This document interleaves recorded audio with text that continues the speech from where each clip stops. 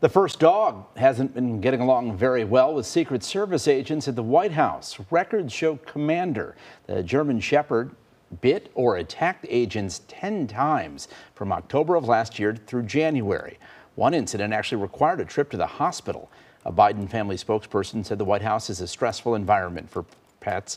The president and first lady are working to buffer Commander's contact with the staff. The conservative watchdog group Judicial Watch got the records from the Department of Homeland Security.